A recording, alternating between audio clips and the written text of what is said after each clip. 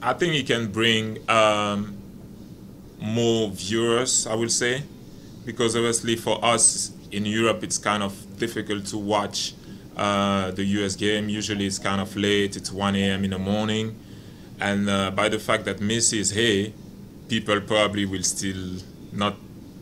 They won't go in bed too late, too early now because they want to see him how Messi does.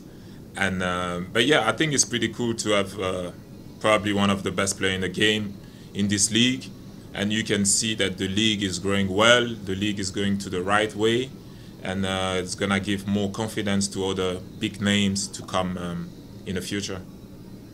No, I think it's the same way that Messi will attract a lot of big names here is the same way for Saudi Arabia with Cristiano Ronaldo. I think he opened the door for many big names there. So that's the reason we can see now every day. I think there is a new player signing there, a big name. So I think those two players, Messi and Ronaldo, that are the reason why we love this game so much because of what they've been doing for many years. 100%. I think Vini is someone.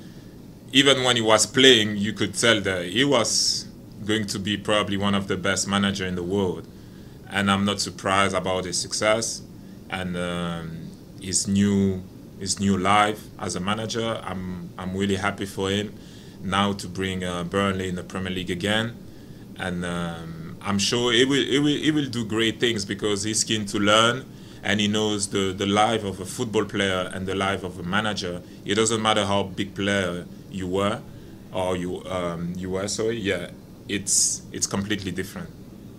In your opinion? I think his story as a manager talks for himself, and I think he's going to bring Aston Villa on another level. I'm pretty sure about that.